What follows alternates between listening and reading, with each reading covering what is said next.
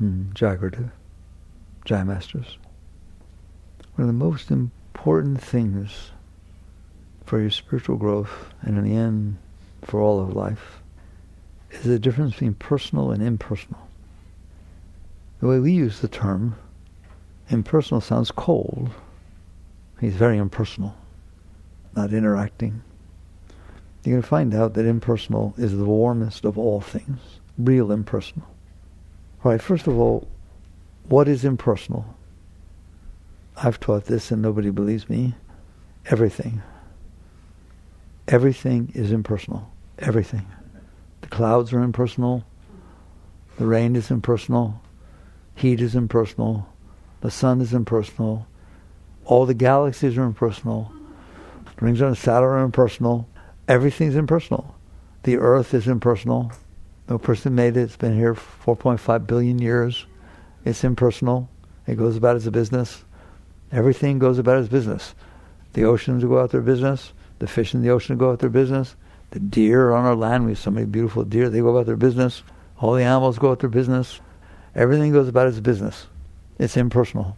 What does that mean? It has nothing to do with you. It has nothing to do with you personally. There we go. I can use the words, right? It has nothing to do with you personally. What does it have to do with? Itself. It has to do with the laws, God, call it whatever you want. I make no distinction between the word God and science. Because science represents the laws that are behind creation, that run everything. Whether they understand that some intelligence made them that way, I don't care. The point is, it's impersonal. Science is impersonal. How do you like that? Psychology is impersonal. It says that your psyche is the sum of its learned experiences. It's the sum of your learned experience, and it is. Get one more experience, you think differently. Get rid of one experience, you think differently. You're not creating those experiences that you're having, or are you? I know you'd like to. But you're not creating those experiences. They're happening. They're happening all over the place. I'm going to show impersonal to you, because what happens is, if I talk about the 2 trillion galaxies and all the hundreds of billions of stars in every galaxy, you don't even blink an eye. It has nothing to do with you. It's impersonal. Okay? Why is the Earth any different? It's just one of the planets spinning around one star. There's 300 billion stars in your galaxy. And now we find out a lot of them have planets. A lot, way more than what we thought. There's exoplanets out there, right? Maybe they have life, maybe they don't. That's not what matters. What matters, you're just one of those planets.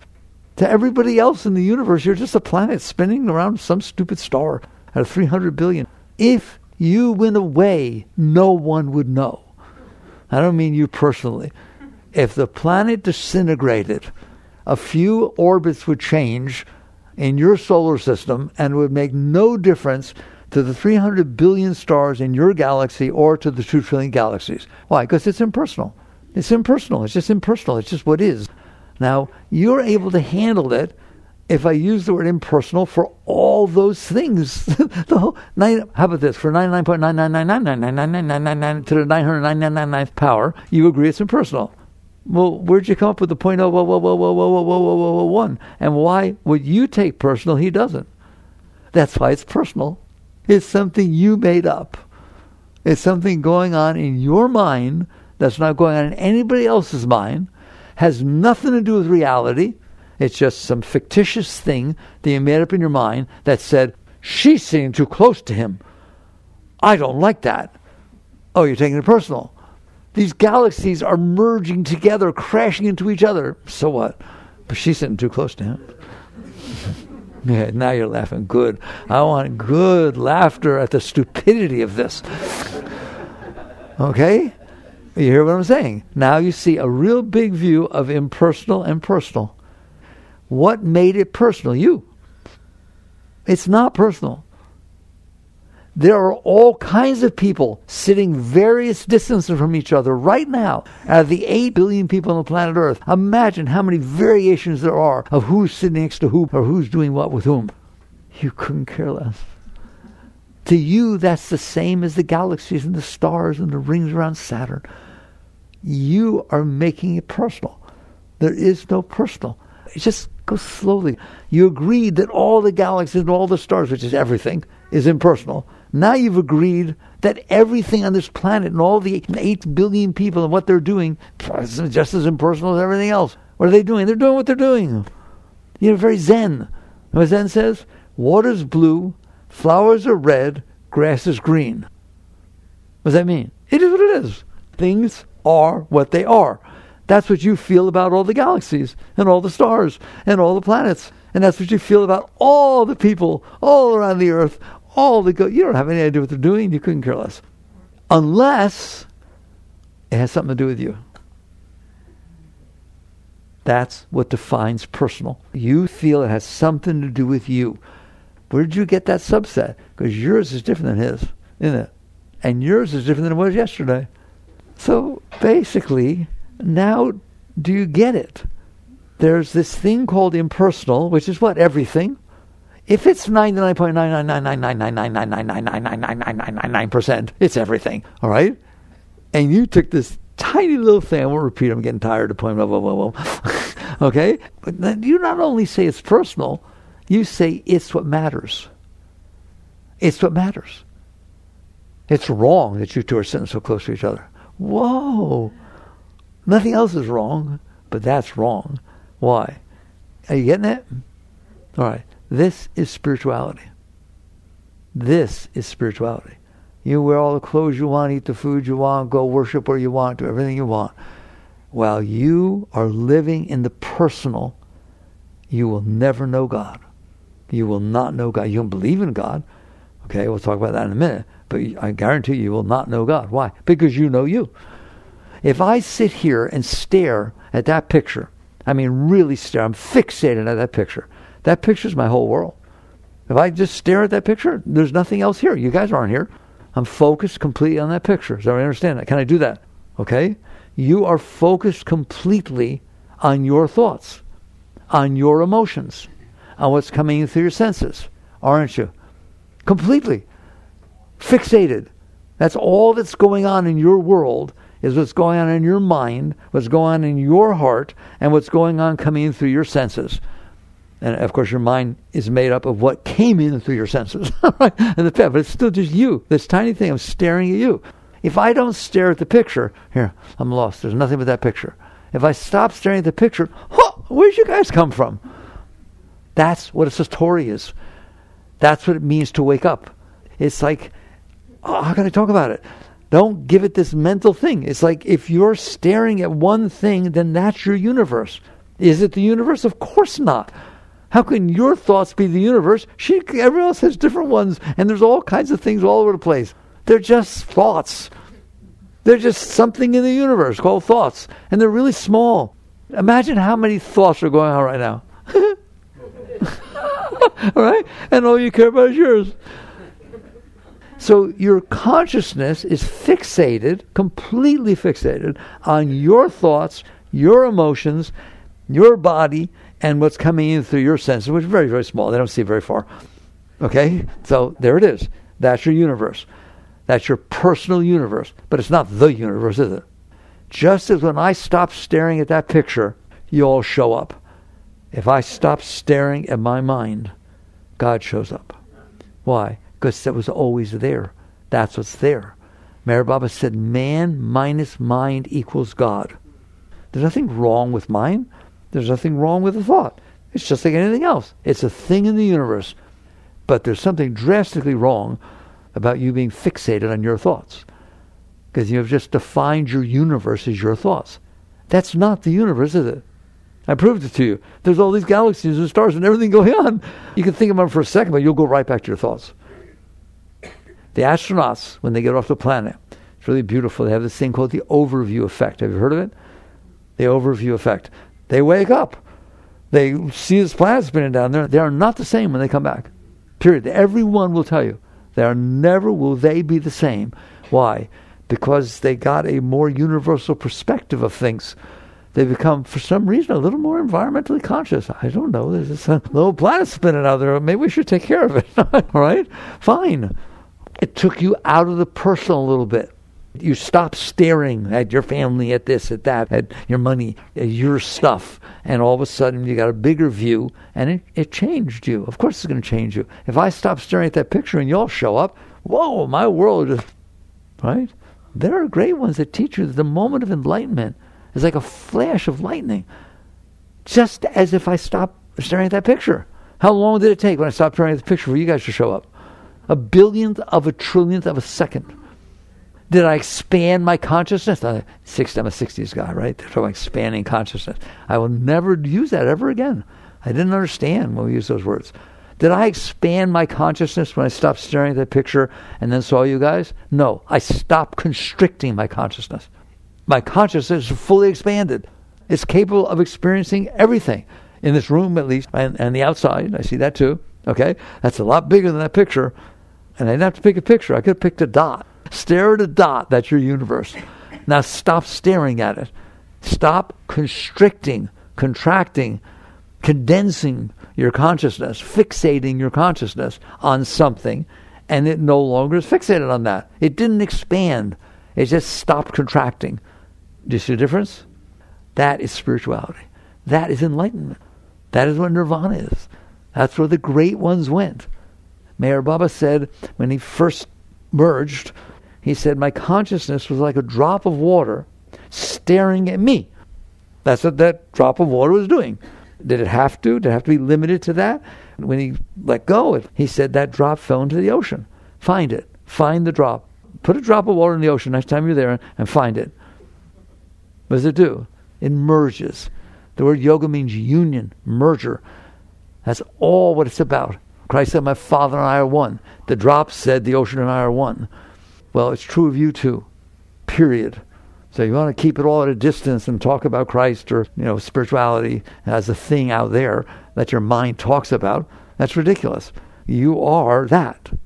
You are God, all universal being that was in the beginning. I once asked Meher Baba, who are you? You know what he said? I was in the beginning before all else was created. I will be in the end after all else falls away. There was never a time I was not. There will never be a time I am not. That's who you are. That consciousness that has always been and will always be. But it's staring at your thoughts, at your emotions, out your eyes. Consciousness is, isn't it? You're conscious, aren't you? Where's consciousness come from? You're so interested in what you're conscious of. Only great ones ask, where did consciousness come from? What's the source of my awareness? Not what I'm aware of. Again, these are the essence of spirituality, is you're seeking the source of being. Yogananda called enlightenment self-realization. You realized who you are back there. Who's in there looking out through the eyes, not what you're looking at. All you care about, and that's a generic you, includes everybody. Right? Don't take it personal. All you care about is what you're looking at. Is it what I want to see? Is it the color I wanted to see? Is she saying what I want to hear? Is she acting the way I wanted to act? All I care about is what I'm looking at. I never paid any attention to who's looking. That's what spirituality is. When you start catching on, wait a minute, there's lots of things to see, but there's only one being that sees it. At least in you. Let's start there. It's the same you who looks out at her and looks at him, isn't it? It's the same awareness of being in here that is focusing out there. But you are so fixated, just like the picture, you are so fixated at what you want to see and what you don't want to see. If you're looking what you want to see, you're completely fixated on it. If you're looking what you don't want to see, you're fixated on it. Come closer, get away. You now have left the seat of consciousness, come all the way down. That's the fall from the garden.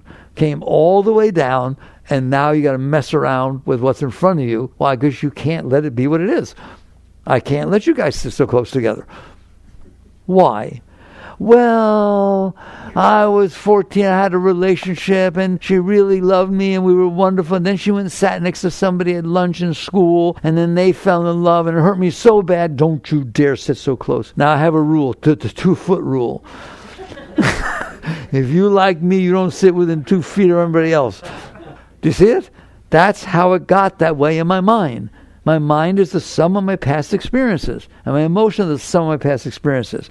Now when I look outside, that's what's looking out there. I look through those patterns, and something either bothers me, I like it. And then if I like it, I focus on it, because I like it. Stay here. I like you. Don't go away. I like this. I want this. I like that car. I like this. I want it. Or I don't like it. It has to stay away from it. I don't want to see it again. I'm moving because that car is in Gainesville, and I saw it once. I don't like it. I could have substituted that for my ex. Max still lives in Gainesville. I keep thinking about her and him. And when I drive by the restaurant where we used to eat, it hurts me. And I drive by the house where we used to live, I better move. There, same. You're so fixated on focusing on the outside that you never stop to say, who's in there looking out? Lately, I like asking the question. I used to do bigger pieces. Now I'm catching on. You need little pieces, right? Were you in there yesterday? Answer me. Were you in there yesterday looking out of those eyes? Were you in there yesterday watching those thoughts? It took a smaller piece, because probably the thoughts were very similar yesterday. You're in there. Were you in there last week? Or was somebody else in there? You were in there, weren't you? Were you in there? Now I got to go bigger. Last year. Have you always been in there? You just looked at different thoughts. You looked at different emotions. Why? Because you hadn't had the sum of your learned experiences yet. You looked at the ones that were the sum of your learned experiences then. But we are so fixated, the consciousness is fixated on staring at that. Why? Freud had a thing called a pleasure-pain principle. That was one of his strong things. Freud wasn't far off, but Freud never asked who's in there looking.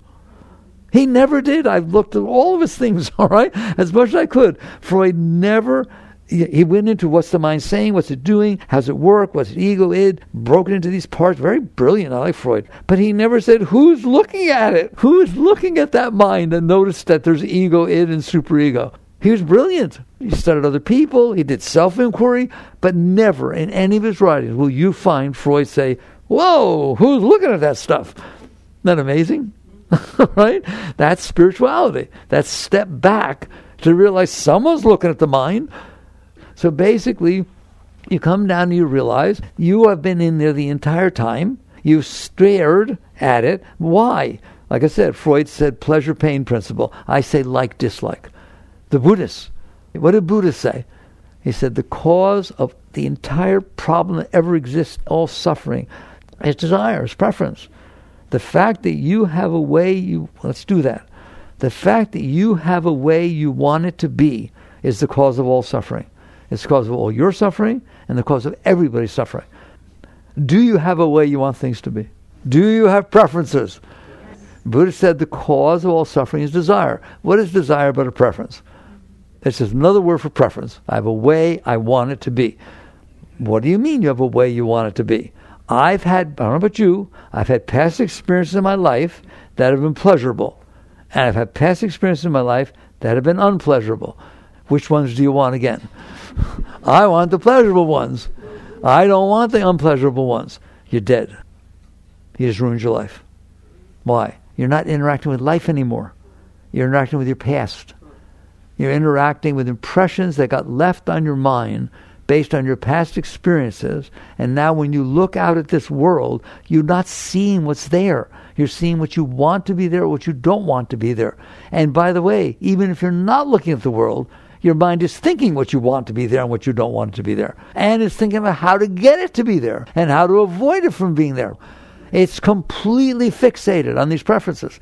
A normal human being's life is completely fixated on preference. That's all it's about is preferences.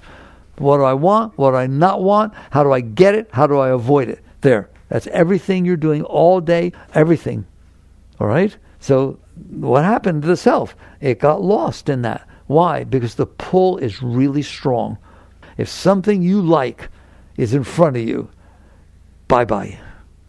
Leave me alone. I'm doing this. Leave me alone. I want some pizza? No. I'm where I want to be.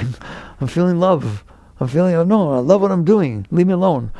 That's what happens when you like it. But if you don't like it, no, get it away from me. No, I don't want it. All right? And then you spend your whole life thinking about how to get what you want. Is it true you're spending your whole life thinking about how to get what you want and avoid what you don't want? That's pretty weird. You drop down onto a planet that is the Garden of Eden. There's orchids, there's flowers, there's wild flowers on the side of the road. There's birds that sing to you. You don't pay them or anything, right? There's all kinds. It's a zoo. It's a veritable zoo. All kinds of animals crawling over the place, doing all kinds of stuff. Horses and this and rabbits and oh my God! It's a zoo that its walls are gravity, its cages are gravity. We had deer run around. I don't know where they'll come from. I don't know whether there are more. It seems like there's more than there used to be. There's just always deer, herds of deer, eating, walking around, getting out of the woods, having babies. I didn't do it. You didn't do it. Everything is that way. All the flowers, all the plants, all the animals. And then there's all these people. There's all these things to do. You can go to computer camp. You can go to cooking camp. You can go to dress-up camp. You can do anything you want here. It's a phenomenal place, isn't it? And what do? Suffer. Listen to me. And don't say you don't. You suffer. Why? Because you have a way you want things to be, and you have a way you don't want things to be. Well, I don't suffer when I get what I want. I'm not impressed. You suffer trying to keep it, don't you? What do you think jealousy is? What do you think fear is? What do you think fear of loss is? What do you think insecurity is? What do you think all that stuff is? I have a way I need things to be, and I'm afraid I'm not going to get it, and I have to keep it and get it and figure it out and dress a certain way and act a certain way and wear my hair a certain way and do every single thing a certain way. Why? So I can get what I want. And I better not say anything stupid, because then I get embarrassed and people won't like me. And I want them to like me. There you go. It's another like. You have these preferences that you have built in your mind. They make your life hell. Well, not if I like something. Can we honestly talk? Let's say you meet somebody you really, really like them. It's just you like them. It's just so beautiful. And you never get to see them again. How you doing? Like is just as uncomfortable as dislike. Why? I have to have it. I have to have it. It has to stay with me. I have to figure out how to keep it. Dislike, I have to figure out how it doesn't happen again. In both cases, you're struggling. So the deep teachings are as follows. That is the problem. You think the solution is getting what you want and avoiding what you don't want. Simon says, take a step back. It is wanting and not wanting that make hell on earth. Why does everybody do what they're doing? Why do people invade other countries? Because they have preferences, fears, and desires. Everything you read in the paper, everything that's going on, all the politics, every single thing comes down to like and dislike, preferences. Where'd you get them? You had past experiences. Are you a Democrat or Republican? Past experiences. Okay? You've got to be willing to understand it's personal. They're just your personal experiences. Are they meaningful? No. They are not meaningful. There are 700 billion zillion experiences you didn't have. The few that you had mean nothing. Right now, you're having an experience. How many are you missing? There's no number big enough, and that's just in Gainesville. How many things are going on in Gainesville you're not experiencing right now? How many are going on in Florida? How many are going on in the United States? How many are going on all the earth? Now that's the earth. I told you 1.3 million Earths from inside the sun. 1.3 million Earths from inside the sun. You're missing all those experiences, and they're nothing. 1.3 million from inside the sun, and there's 300 billion suns. You're missing a lot. Wake up. I've been picking on the bucket list concept lately, right? That's like, oh man, that's the neatest thing. What, are you kidding me? What's your bucket list? That which hasn't happened to me yet that I think will make a difference. What about all the things that did happen to you? Nah, they didn't work. What makes you think this will work? Because I haven't had, you know what's not on your bucket list? Something you already had. Experience you already had. A bucket list by definition is that which I haven't had the experience. I want to have this experience. I want to jump from a plane. I want to go to Mexico. I want to do something. It's because it doesn't work. It doesn't work to get what you want. The fact that you have a bucket list with 6 or 7 or 10 items on it, what does that mean? That all the experiences you've had so far weren't fulfilling enough. It didn't work. Before I die, I want these things to happen. What about all the other things that happened? And okay, you've had experiences, but I showed you. For every one experience you're having, you're missing 700 billion trillion. Therefore, what do you know? If you're the sum of your learned experiences, and that's the percentage of experience you had that there are, you know nothing. I mean, literally nothing, because you missed everything else. If you had had different experiences, would your mind be different? So what's this all about? It's about looking at that and realizing, oh my God, I have narrowed my world down to nothing. I'm just fixated on looking at the thoughts and feelings and desires and fears of just a little bit of experience that I've had. I missed everything else. And if they were different, I'd think different and be different. That's all. In the new book, there's a statement trying to teach impersonal in that book that says, if your great-great-great-great-grandfather did not meet your great-great-great-great-grandmother, you're not here. So it's not just the experiences going on now, it's in the experience that ever happened that determines everything. So it's pretty broad, isn't it? You had like 3D chess, that's 65-degree chess. And you dare to drop down onto this planet and say, stop it. Stop what? Everything that ever was. Everything that ever caused everything to be. I have a way I want it to be. Really? Everything is the way it is because of everything that ever was. It's called cause and effect. It's a law that kind of lives around here. So it wasn't just your great-great-great-grandmother. It was what happened yesterday. It was everything that happened to everything is what made everything be what it is. And you are making up in the midst of that dynamic, unbelievable creation. You're making up out of nowhere these tiny experiences you had and saying, no, this is how it should be. That's wrong. That should not be that way. People pick on me because I've said, I dare to say it, every single thing is perfect. Every single thing is the perfect result of every single thing that made it be that way. Every thought everyone has, every action everyone did, every weather, every single thing is the result of all the forces that made it be that way. What result? The perfect result. If you had all the forces and you put it in a computer, it would be a 1-to-1, 100% correlation coefficient.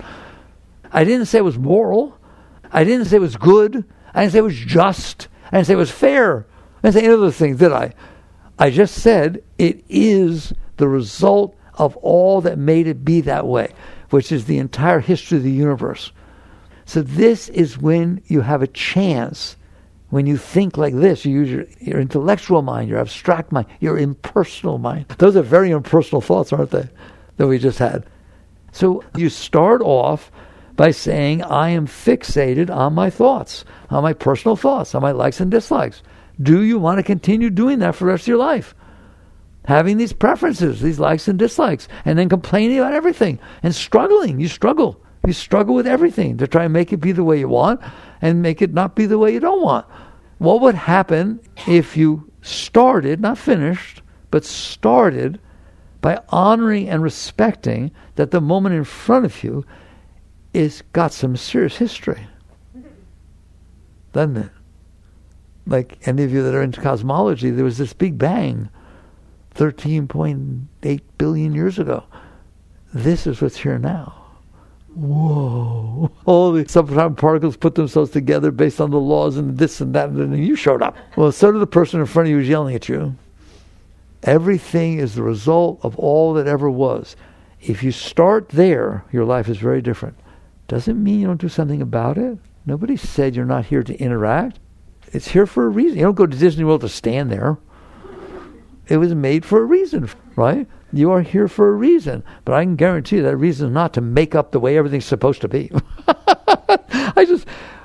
Come on, just make up what Disney World's supposed to be like. Send the kid down there into Disney World, and he watched the web, unfortunately, and he made up, this is going to ride when the end of the ride, and this is going to happen, and we'll put any lines, and the weather will be sunny, shiny, like Disney always is, right, and everything, and just make that up and see if the kid's not neurotic when you pick him up. It was terrible. Why'd you put me there? I thought you liked me. I didn't get to go ride the way I wanted to ride when the lines were so long and the thing, and then there's a good world, small world. I don't want a small world. It's like, that's not the version I heard. I heard the rock version, and they didn't play that. What would happen to that kid if that total preconceived notion of everything that was going to happen when they went to Disney World? They would not come back very happy, would they? That's what you did. So you got dropped down, your consciousness got dropped down into this phenomenal robot of your body that picks up everything, all the senses, and you're back here having all these varied experiences. What do you mean I'm bored? There's not a single thing that ever folded in front of you that's the same as ever folded in front of you before. Nothing ever happens the same, ever. No electrons are in the same place. Every single thing is different. If you're bored, it's because you're staring at your mind. If you're unhappy, you're staring at your mind. If you're depressed, you're staring at your mind. You are not depressed. You have never been depressed. Nobody is depressed. They're staring at a depressed psyche. Consciousness is not depressed. If a light shines on something, the light doesn't become what it shines on. If the thing is broken, if the thing gets old, the light doesn't get old. That's what consciousness is. That's why they call it the light of consciousness. It's more like light than anything else. So basically, you're focusing your consciousness on a depressed mind, on a hurt heart, on different things. So at some point you wake up and you realize, what am I doing? I'm completely caught in myself. I am completely caught in myself. You know how much you're caught in yourself? You like your face to look a certain way. I know that. So you go to one of those mirrors. I like those mirrors, all right? I don't have one. That turns, right? And if you look at this way, you see your face. You look at this way, you see the pits of the moon. And you freak out. Oh my God, look at that. What's that? Oh, it looks terrible. That's what you're doing here on earth. You're sitting, you're fixating, focusing. No, I don't want him to look like that. And no, don't sit over here. Don't do that. And don't talk to him. And don't you ever say that to me. My father talked to me that way. Don't you talk to me. Okay? So you wake up. This is spirituality. You can study whatever you want. You learn all the techniques you want. As long as you are paying attention to you, you're not going anywhere. Who said this? Christ. You must die to be reborn. That's what it means. You have to die of the personal. I have to stop staring at that, to die of that, to recognize the whole, right? Which is God. I mean, there's God realization. But God realization is not the following. I want things to be the way I want. I've tried as hard as I can my whole life. I got most of them the way I'm really successful. I got most of them the way I want, but I can't get everything. So I'm going to pray to get them this way. That's your God? That's your God. That's called God of the mind. Bring the universal being down to you, which is what's keeping you from him. Please, dear God, don't let them take that picture away. I'm staring at it. I need to see that. I don't have to change it all. If I change it, I don't know what's going on. I might wake up. No, I don't want to wake up. I don't want to wake up. I want to stay lost and drugged and fixated and addicted to things being the way I want. Help me get them that way. No. The great masters all taught the same thing about prayer. Let me have such devotion for you, for that which is beyond me, that my consciousness ceases to be fixated on myself. Every master taught you that. Christ taught you that. That's spiritual growth. So now we understand personal and impersonal. Personal is very simple. You're staring at yourself. Freud called it the id, ego, superego. They're all personal. He didn't go beyond the personal, but it's fine. He helped a lot of people. It helps tremendously, right? So what is the id? The id is your body's representative in your mind. You do think about your body, don't you? And when your body's hungry, your mind says, I'm hungry. Your mind is not hungry. Your mind doesn't have a mouth, it can't eat. It doesn't have a digestive system. But it says, I'm hungry, doesn't it? All right? If something hurts your body, the mind says, ow, that hurt. No, the mind can't get hurt. You hear me? It's just a megaphone in there saying stuff that the body says it should say. Because you're in there. You know what I'm saying? If you go far enough back in there, you're not going to feel your body. Go deep, deep, deep, deep, deep into meditation. You don't feel any of your senses. You don't pick anything up. You've achieved a state inside where you're seated in the consciousness, which is not being distracted by the body. But the body, help me. So it screams up into the mind. That's what Freud called the id. That's so complicated, is it? That's all your desires, your bodily desires, and all this kind of stuff. So the id is part of the mind, isn't it? It's a collection of thoughts about the body. Well, what about the superego? What's it? Society has laid a trip on your head. And mommy's not there all the time. The preacher's not there all the time. Rabbi's not there all the time saying, don't do that, don't do that. Don't. But it is inside, isn't it? In your mind. So the superego is society's representative in your mind. Wow, far out. So now I got this id screaming at me. I'm in here. I got the superego saying, don't do what he said to do. You better not do that. So what do? You develop a self-concept. You develop a place in your mind, a set of thoughts that tries to bring peace between all of this. I'm the person who doesn't mind being a little bit wild. It's good, it's healthy, it's good, right? Well, I want to go to heaven. I don't want to do anything wrong. I'm so afraid of doing anything wrong, right? Where are you sitting? What are you defining as me? That's what Freud called the ego, the self-concept. It's a set of thoughts. What you call you is a set of thoughts. This is what I like, this is what I don't like. So that which you define as you, what Freud called the ego, is the self-concept. What is a self-concept? What is a concept? What's a concept? Something you don't know about, you made something up about. What does a blood taste like? I don't know, a banana. Just get a concept. Form a concept. That's not reality. A concept's not reality. A concept is in place of reality. So you have a self-concept, that which you think about yourself. It's not who you are. You're the one back in there noticing that your ego's giving you trouble. Do you notice that when things aren't the way it wants, it causes big trouble in there? Who notices that? Do you notice that things can get sad or happy in there? Do you notice that you have likes and dislikes? Do you notice that when you get what you like, you feel better? Who's in there? That's spirituality. The witness, the consciousness, the awareness of being. All right? So now we had a nice course of psychology. You'll never forget again what ego and superego are, right? And you'll watch them inside your mind. I hope from now on, you'll watch your mind, talk id, talk ego, talk superego. Now let's talk about ego, because that's the problem. Somebody once said to me, I like my ego. I said, good, go have fun. Why? If it's getting what it wants, it's not so bad, is it? Just have one person say one thing to you that isn't what you think should be said, and you see how you feel. Have one person that walks up to you and says, God, you're so special. I've always loved you ever since we were in kindergarten. I never told you. I was too embarrassed to tell you. You're really the most beautiful thing I've ever seen. How you doing? Doing okay? All right? Now they walk over to somebody else, say the exact same thing. How you doing? There's ego. There's ego. In other words, you've formed concepts, views, opinions, preferences, hopes, dreams, beliefs, values. All of that is of mind. It's not of reality. If your values were of reality, you wouldn't be fighting for them. You just decided all this stuff in your mind, and now what happens? If the world is that way, you're okay. If it isn't that way, you're not okay. And guess what? You're not okay. Why? Why should the world, as the sum of its learned experiences, match the sum of your own experiences? You had yours wherever you grew up, and the moment in front of you didn't have those experiences, did it? The moment in front of you is the sum of all the things from the beginning of time and space that made it be that way. Your thoughts are the sum of your personal learned experiences. Are they going to match? What's the probability of them matching? And guess what? You know they won't match. That's why you worry all the time what to do about it. Well, what if this happens? What if that's not the way I want? What if he leaves me? And now you're out there fighting and manipulating and controlling, and now you have tension. Oh, I wonder why. All right? You have anxiety. I wonder what you're anxious about. That it might not be the way I want, or it might be the way I don't want. Spirituality is transcendent to all of this, but it can't be while you're staring at your mind. If you keep staring at your mind, you're going to be ego, superego.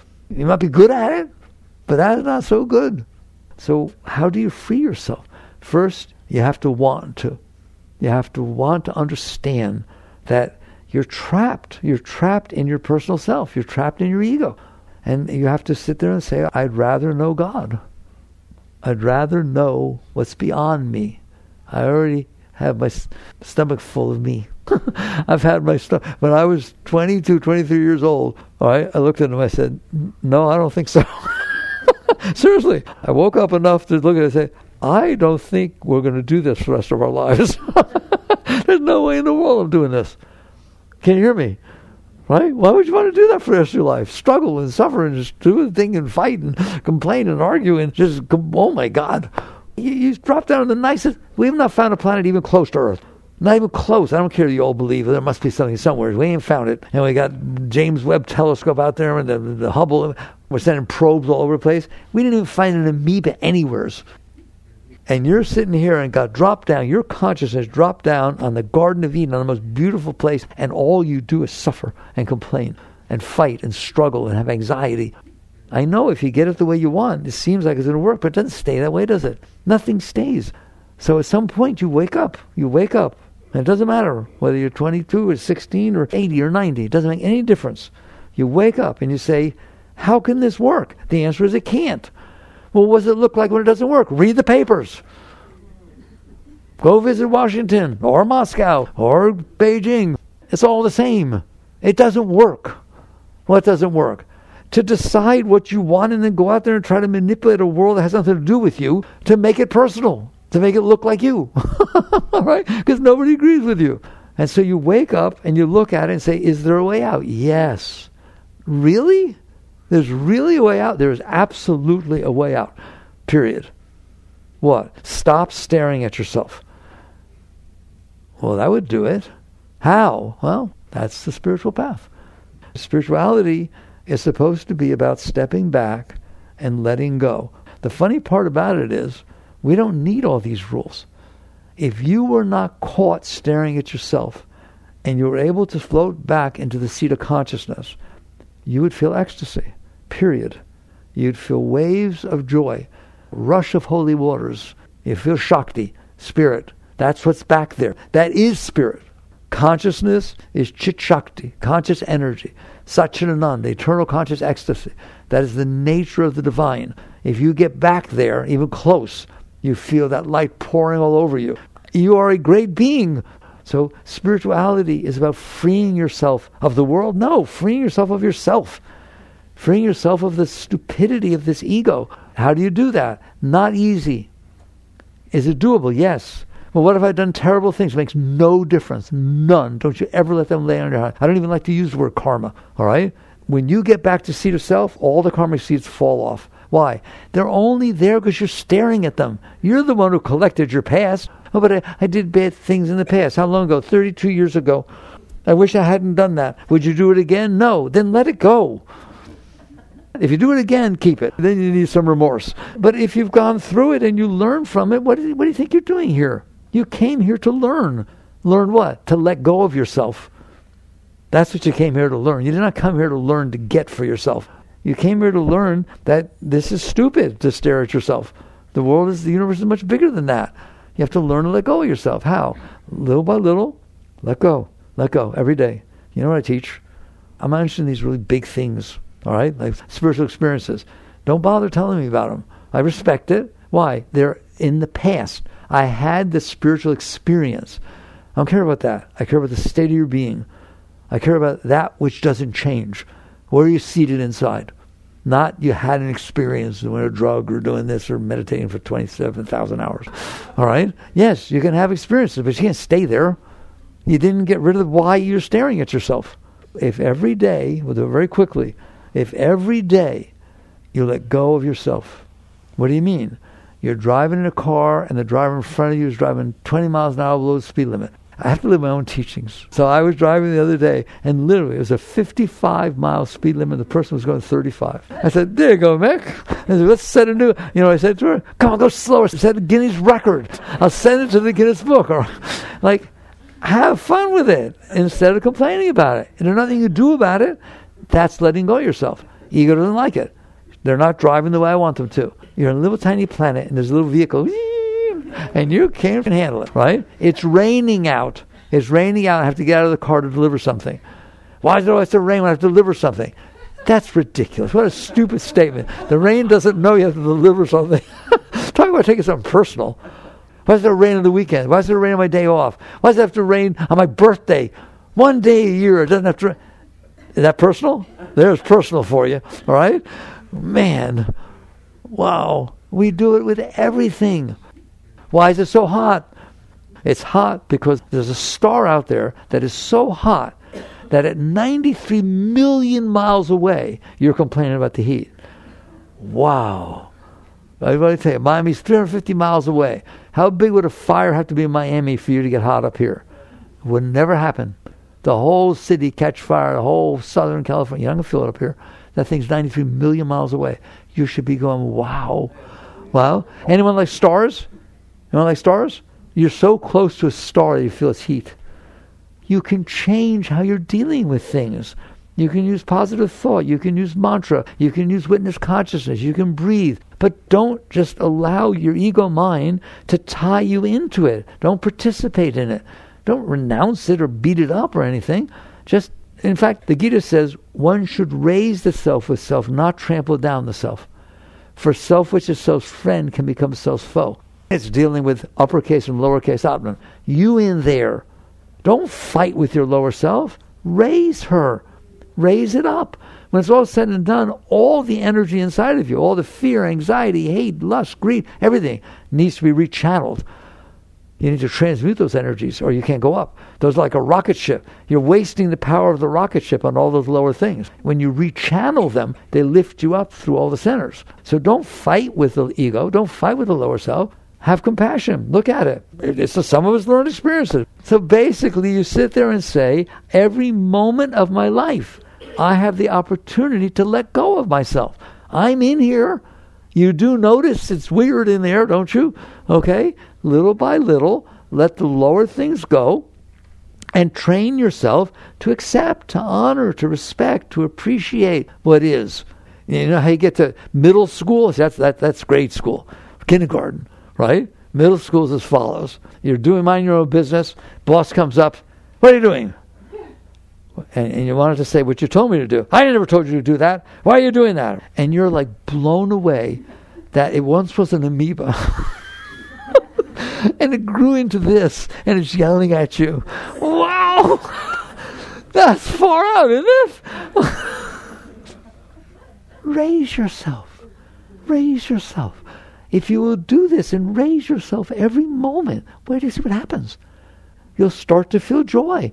You'll start to feel love. Why? Because you're not busy feeling the junk that you stored inside yourself.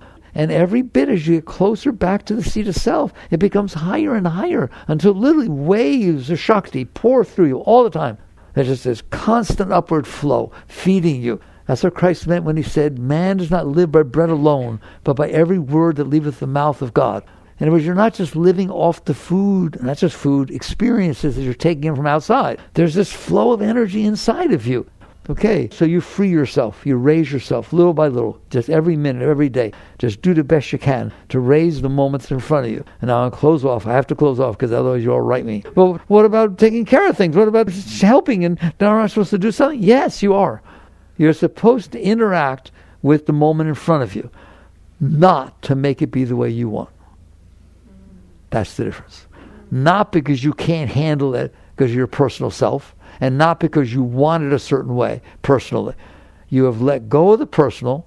You're feeling all this love, constant, upward, beautiful love. It wants to express itself. You'll find out when it's said and done, all you do is serve. And there's no rule or definition of service. There's a moment unfolding in front of you, and nothing inside of you is personal in any way, shape, or form. All it is there anything that I can do to help? Is there anything I can do to raise this moment? Maybe not. Maybe a smile. Maybe a nice word. Maybe just being there with all this love, by the way. Okay? You don't have to do anything. That's what you become. You become a server. Instead of serving yourself, you're serving the moment in front of you. The highest life you can live is that every moment that passes before you is better off because it did. You can't live a higher life than that, can you? You can't do that when you're serving the personal. You will fight with those moments to make them be what you want, and nobody else wants it the way you do because they all have their own experiences. So yes, you're an activist in that way.